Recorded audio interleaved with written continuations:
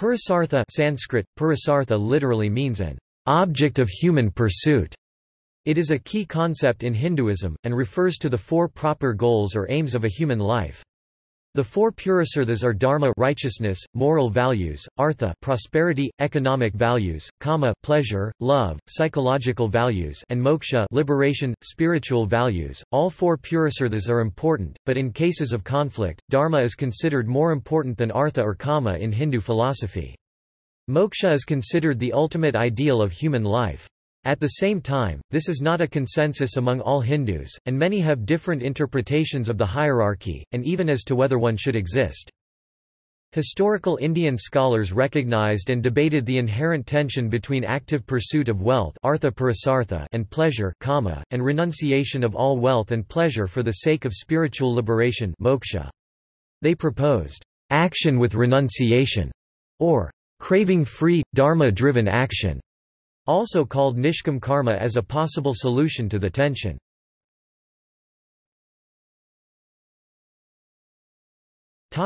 Etymology.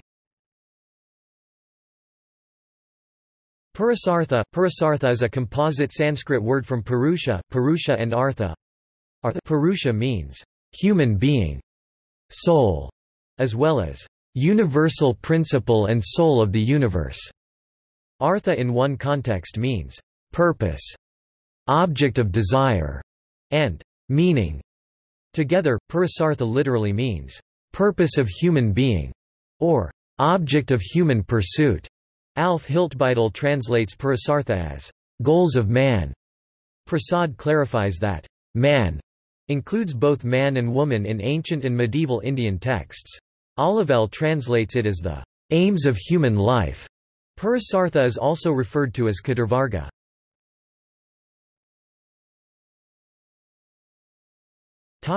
Discussion. Purusartha is a key concept in Hinduism, which holds that every human being has four proper goals that are necessary and sufficient for a fulfilling and happy life. Dharma signifies behaviors that are considered to be in accord with RTA, the order that makes life and universe possible, and includes duties, rights, laws, conduct, virtues and right way of living. Hindu dharma includes the religious duties, moral rights and duties of each individual, as well as behaviors that enable social order, right conduct, and those that are virtuous. Dharma, according to Van Bittenen, is that which all existing beings must accept and respect to sustain harmony and order in the world.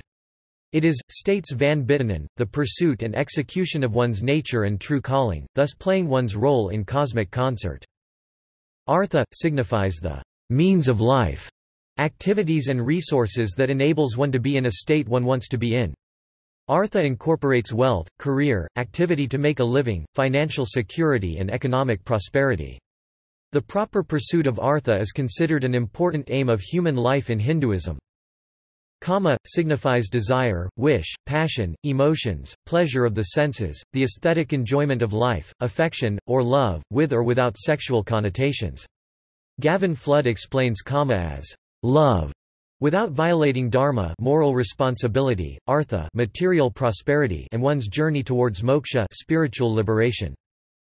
Moksha signifies emancipation, liberation or release. In some schools of Hinduism, moksha connotes freedom from samsara, the cycle of death and rebirth. In other schools, moksha connotes freedom, self-knowledge, self-realization and liberation in this life.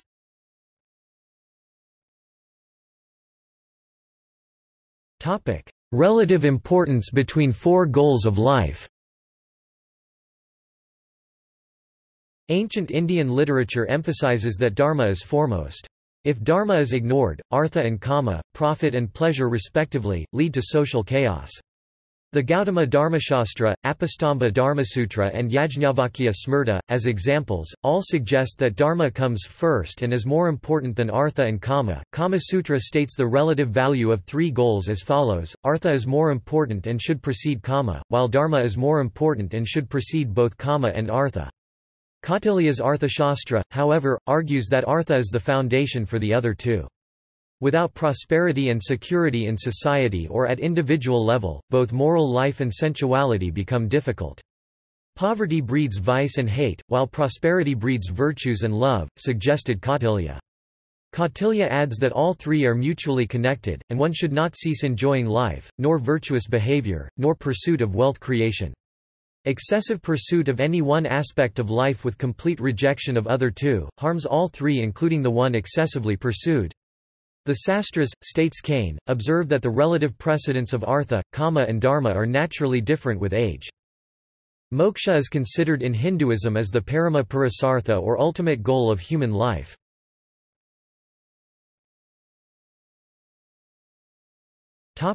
Tension between four goals of life. Indian scholars recognized and have debated the inherent tension between renunciation and moksha on one hand, and the active pursuit of kama and artha on the other. This has led to the concepts of pravrti, pravrti, and nivritti, nivriti, with former meaning, giving or devoting one's self to external action, while the latter means withdrawing and restraining one's self from external action in order to focus on one's own liberation. Artha and kama are pravrti, while moksha is nivritti. Both are considered important in Hinduism. Manusmriti, for example, describes it as activity, according to orthodox tradition, is of two kinds, pravrti and nivritti. The first kind of activity leads to progress abhyudaya, and the second, to perfection nisrayasa. Indian scholars offered a creative resolution to the tension between action-filled life and renunciation-driven life, by suggesting the best of both worlds can be achieved by dedicating oneself to action with renunciation, that is, when action is without attachment or craving for results. Action must be engaged in because it is dharma, that is, it is good, virtuous, right, a duty and a moral activity, and not because of one's craving for the results or material rewards without any consideration for dharma. This idea of craving-free, dharma-driven action has been called nishkam karma in Bhagavad Gita. Other Indian texts state the same answer to tension between pursue wealth and love versus renounce everything, Purusarthas, but using different words. Isa Upanishad, for example, states, "Act and enjoy with renunciation, do not covet."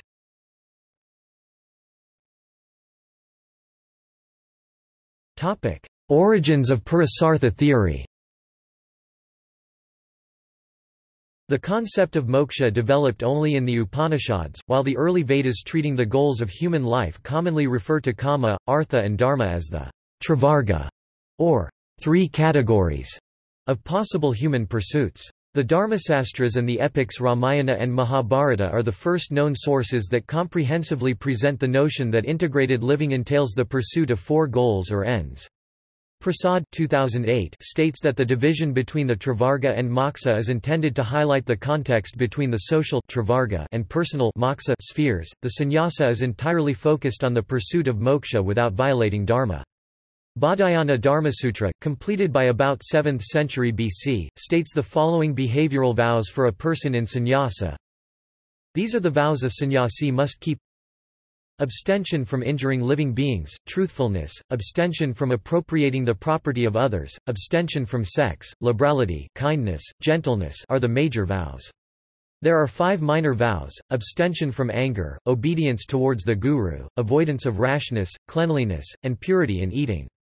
He should beg for food without annoying others. Any food he gets he must compassionately share a portion with other living beings, sprinkling the remainder with water. He should eat it as if it were a medicine. Baudhayana also makes repeated references to the sannyasa ascetic stage and its behavioral focus, such as in verses 2.13.7 and 11.18.13. This reference, Olivelle states, is found in many early to mid-1st millennium BC texts, and is clearly from gnomic poetry about an established ascetic tradition by the time Baudhayana Dharmasutra and other texts were written. Katha Upanishad, in hymns 2.1–2.2 contrasts the human feeling of pleasant prayas with that of bliss sreyas, praising the latter. The hymns of Rig Veda in Book 10 Chapter 136, mention muni monks, mendicants, holy man, with characteristics that mirror those found in later concepts of renunciation practicing, moksha-motivated ascetics sannyasins and sannyasinis. These muni are said to be kesans, kesan long-haired wearing mala clothes, mala dirty, soil-colored, yellow, orange, saffron and engaged in the affairs of mananat mind, meditation. Kesyanim Kesi Visam Kesi Bibharti Rodasa Kesi Visvam Sverders Kesidam Jyotirasiate, Munayo Vitarasana Pasanga Visate Mala Vedasiano Drajim Yanti Yadavaso Aviksata, he with the long loose locks of hair supports Agni, and moisture, heaven, and earth, he is all sky to look upon, he with long hair is called this light. The Munis, girdled with the wind, wear garments of soil hue, they, following the wind's swift course go where the gods have gone before. Scarf states, "There are abundant references both to the Trivarga and Chaturvarga in Hindu literature throughout the ages."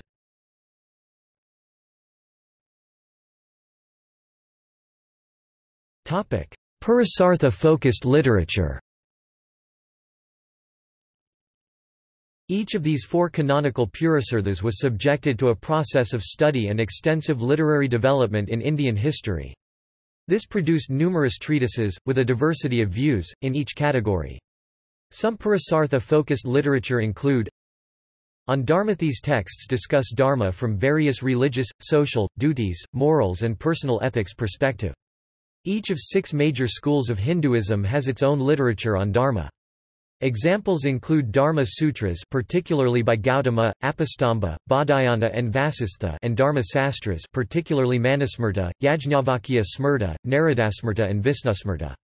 At personal dharma level, this includes many chapters of Yoga Sutras. On Arthartha-related texts discuss artha from individual, social and as a compendium of economic policies, politics and laws. For example, the Arthashastra of Kautilya, the Kamandakya Nitasara, Brihaspati Sutra, and Sukra Nidhi. Olivelle states that most Artha-related treatises from ancient India have been lost. On Kamathis discuss arts, emotions, love, erotics, relationships and other sciences in the pursuit of pleasure. The Kama Sutra of Vatsyayana is most well known. Others texts include Ratirahasya, Jayamangala, Smaradipaka, Ratamanjari, Rataratnapradipaka, Ananga Ranga among others. On Mokshathis develop and debate the nature and process of liberation, freedom and spiritual release.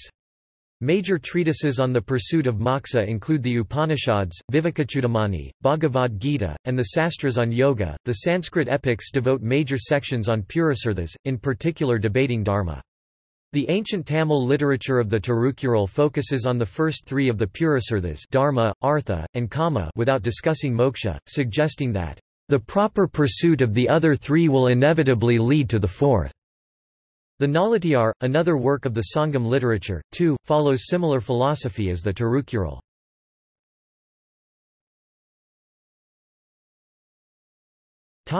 Ashrama.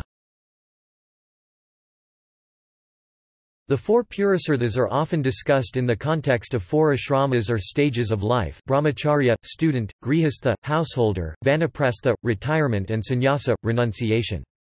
Scholars have attempted to connect the 4 stages to the 4 Purusarthas, however Olivelle dismisses this, as neither ancient nor medieval texts of India state that any of the first 3 ashramas must devote itself predominantly to one specific goal of life. The 4th stage of sannyasa is different, and the overwhelming consensus in ancient and medieval Indian texts is that anyone accepting sannyasa must entirely devote to moksha aided by dharma, with a complete renunciation of artha and kama, with the known exception of Kama Sutra. Most texts make no recommendation on the relative preference on artha or kama, that an individual must emphasize in what stage of life. The Kama Sutra states, "The lifespan of a man is 100 years. Dividing that time, he should attend to 3 aims of life in such a way that they support, rather than hinder each other. In his youth he should attend to profitable aims artha, such as learning, in his prime to pleasure kama, and in his old age to dharma and moksha." This text does not mention the ashramas however. See also